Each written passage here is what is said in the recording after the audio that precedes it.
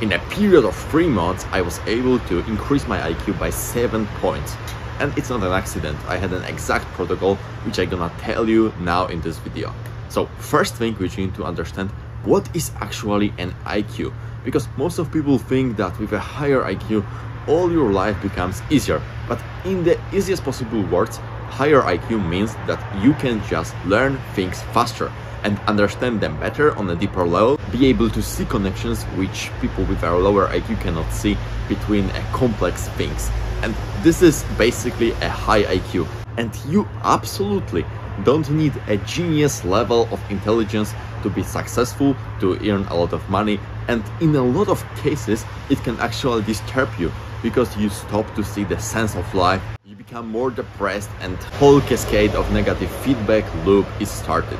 Also, what is very interesting and what was rewarded in this year's anti-Nobel event is the fact that people who are praised for their high intelligence, high IQ, are often seen as more narcissistic, have huge ego, and their actions completely do not match their intelligence. So if you want to have high IQ, to only have superior level of intelligence compared to other people, it's not gonna give you anything to your life despite being narcissistic and egocentric.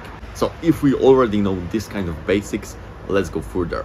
Our IQ is not stable. We don't get it while we are born. It can change through our lifetime, and interestingly, genetics do not have as high impact as most of people think. There were many studies where scientists, for example, proved that every new year of education can increase IQ level by 5 points, or prove an impact to intelligence by, for example, nutrients in your diet.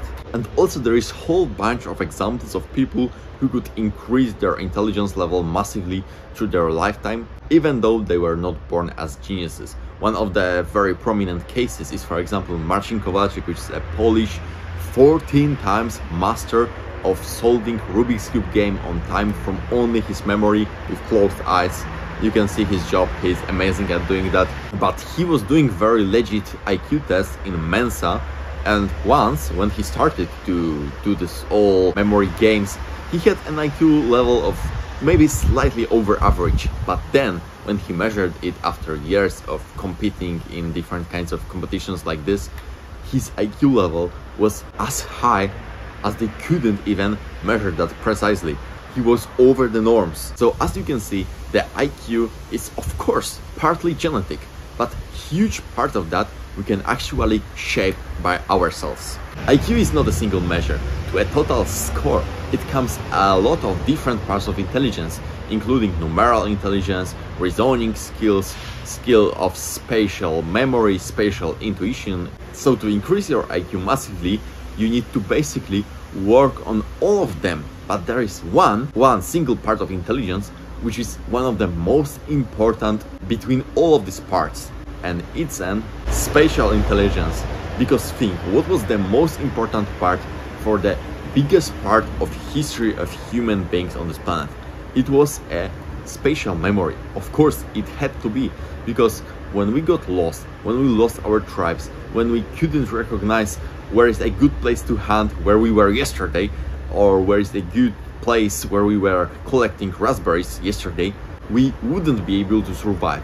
So through an evolution, our brain were created in this way to actually benefit the most from this part of intelligence. And that's why as human beings, we are so good in memorizing different places. And what is interesting, spatial intelligence is one of the only part of intelligence which is proven right now by science that it can improve through all your life, not only early childhood, not only teenage years, but even when you are already adult person who just want to improve. And to improve in this field, you need to do what 90% of memory competition members do, to memorize huge numbers, p numbers after the dot, elements from a Rubik's Cube, etc. So you need to use a palace of memory, which is really the most efficient way to memorize anything. In a method of palace of memory, you imagine the place where you've already been a few times and which you know quite good. It can be your school, your house of your friend, grandparents, whatever. And you imagine step by step that you put some imaginary scene in different parts of this building, of this area, which you just imagined. And then you create associations in your brain between a place and between the things which you want to study.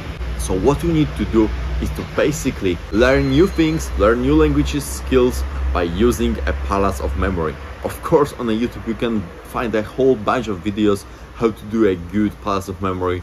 I will also do this kind of video in the future, and you can find I already did them also in the past, where I explained quite a little bit how the palace of memory works. If you do this consistently, because consistency is really the key to everything, including that, because if you once learn for some exam, it's not gonna give you a lot, but if you every day spend just few minutes on doing that, you will really see a difference. And it's basically that.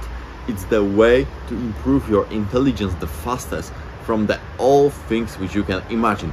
And it's one of the only part of intelligence which is really proven by science that can be improved even in adult life. Of course, you can start to play instruments.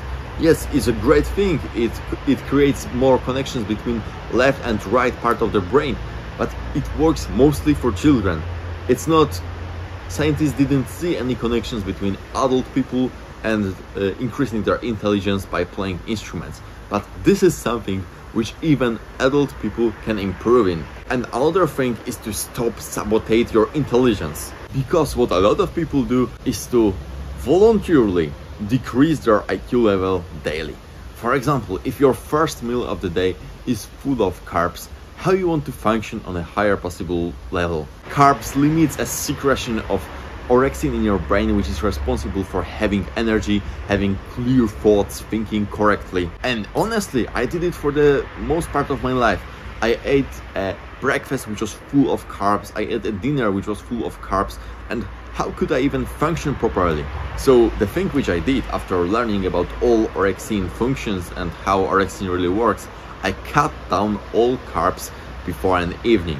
Yes, in evening, for the supper, for the last meal of the day, you can eat carbs because they have this ability to make you sleepy, decrease the level of orexin secretion in your brain, and it's really great thing to go and fall asleep. But if you want to be full of energy, rather than a meal which is full of carbs, choose meal which is full of protein and healthy fats.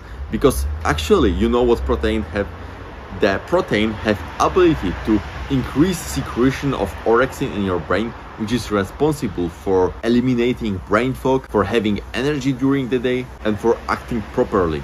So the first thing which I do from my meals, I don't eat any carbs until the noon, and after noon, my first meal of the day are proteins with healthy fats, because they increase my secretion of orexin, which can improve the functioning of my brain. I can say that these two things were the reason why in 3 months of doing these things, my IQ grew by 7 points. And it wasn't some bullshit online test with 10 questions. It was really online test did by around 100,000 people. So the scores were really legit. And I already recorded a video how the high IQ had influence on my life before, so you can watch it below. But for now, thanks a lot for watching this video. See you later. Ciao ciao.